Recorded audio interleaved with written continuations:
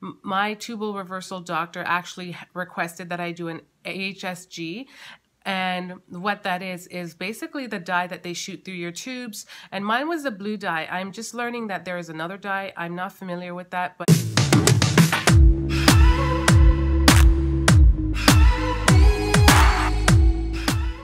hi guys, it's Sarah and welcome back to the Zebra Tribe fam. So today I'm going to be talking about how I got pregnant fast the first time post my tubal reversal. The reason why I'm doing this is because you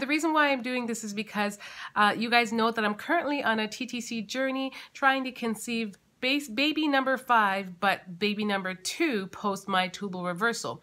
This is a video that I've been meaning to do for quite some time now, but I don't know, for some reason I just kept putting it off and putting it back, and so I am bringing it today, and I'm just going to share basically some tips with those of you that are on the same journey, who are trying to conceive, or just some tips to those of you in general who are interested in just knowing when that time may come.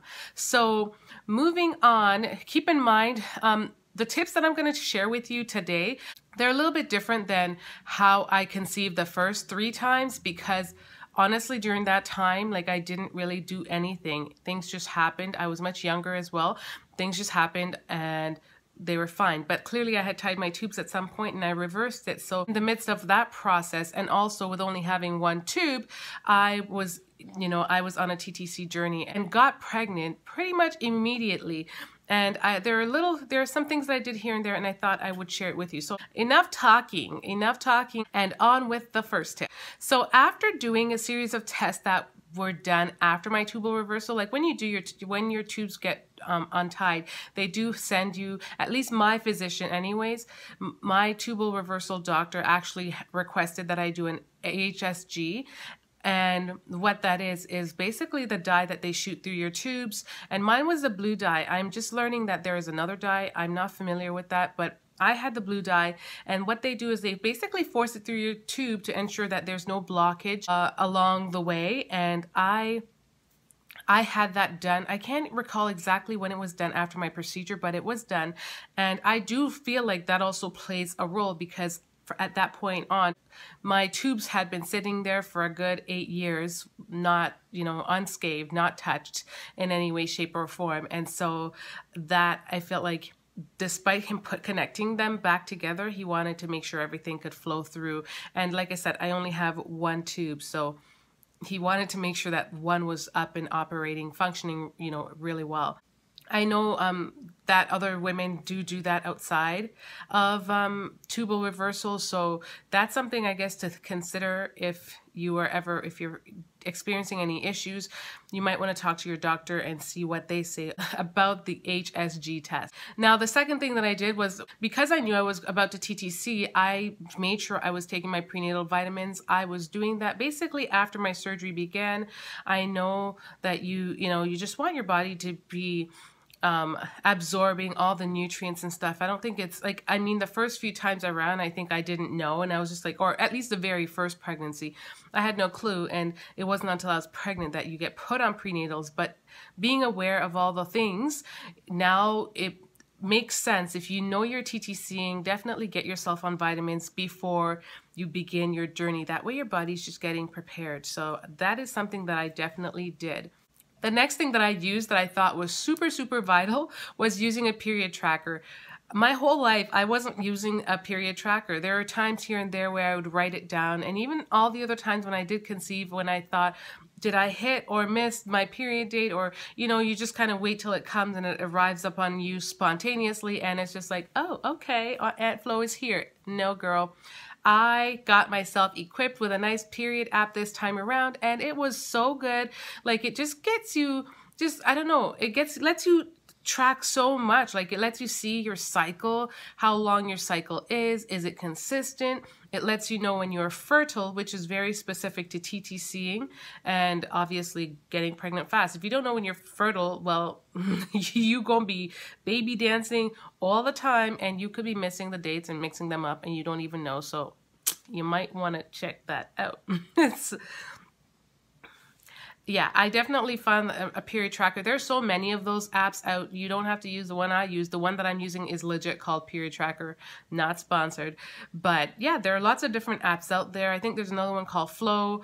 You can use these apps to just help you get yourself in order. And also they do kind of show you like a date where you are supposedly, or the possibility of you ovulating, like it's a possible date. But obviously you can be more accurate with an OPK sticks and in checking when you're ovulating. I did go ahead, that's another little tip as well. I did go ahead and I bought the TTC package, as I've mentioned in a few other videos here on YouTube. I've mentioned it because I did go ahead and buy it, but I didn't get to use it in the fullest because I did conceive relatively quickly. I conceived in the very first month of trying. Mind you, that did end in a chemical pregnancy. It was short-lived, only for about 2 days. But then I immediately got pregnant again, month 2 of trying, cycle 2. So definitely check out those OPK sticks if you are interested in, like, if you really want to be precise. For me, I felt like one of the things, I guess what I'm about to say is linked to number 4. Last but not least is tip number 4 for me, and it is the one, it's basically not stressing. This was hard. It's a hard thing to do. I know it's, especially, I don't want to say especially in my case because I'm not the exception, but in my case it was just a little different, being that I tied my tubes and I was reversing it again.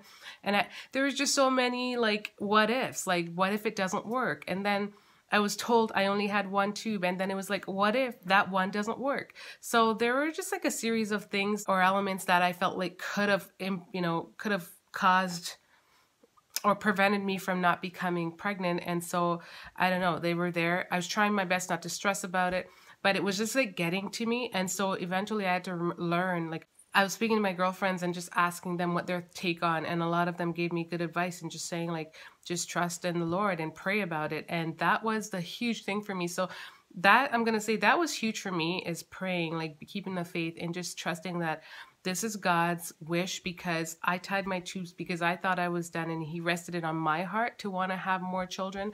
It was on my heart to want to grow my family, and He has, I don't know, like I felt the more I started praying and the more I trusted in Him and just that it's meant to be, the more I just felt at peace, and I started letting go my own anxiety, knowing that it's not in my control, it's in His. And that was like, I feel like those were the moments where I just started feeling more and more at peace. And like it was just really helpful in the whole TTC journey. Not to mention, like, even at the stage of the whole TTC and the baby dancing and the pressure part, like, and just trying your best to enjoy yourself and have fun and not stress yourself out about trying to conceive and trying to have a baby.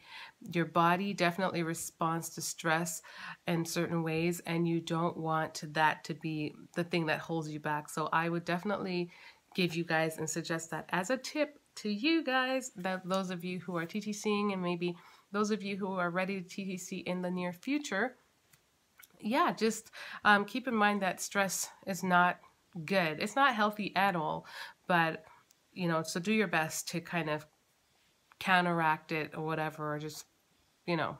So yeah, I think those are pretty much all my tips. Don't know what else there is to share, but those are the things that I used, and I think that they definitely work in helping you to get pregnant fast. I am definitely going to implement them.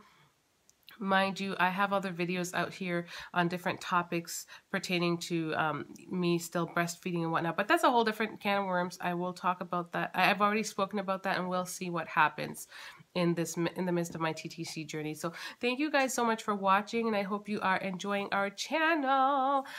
If you guys like I said, we are now on a road to 10,000, and I definitely want you guys to do whatever you can to help us grow this platform so I can share, just continue to share my experiences, my words, my, I'll say words of wisdom, but you know, just share our journey, our life, and our experiences with you guys. And yeah, so thank you guys so much for watching. Hope you're liking what you're seeing, and don't forget to comment, rate, and subscribe if you haven't already. Much love, guys. Bye. Hi guys, thanks for watching, and don't forget to subscribe to join the tribe. subscribe.